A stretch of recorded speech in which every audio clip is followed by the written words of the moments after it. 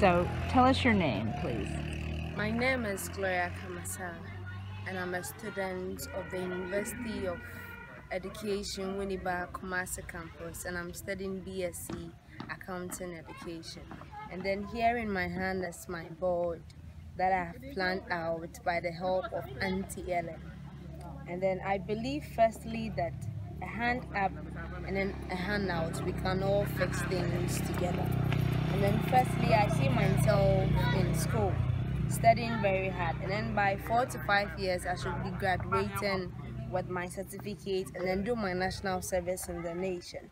And then from there I see myself in an accounting firm or be in a secondary school teaching accounting. And then from there I have to start changing lives with my friends.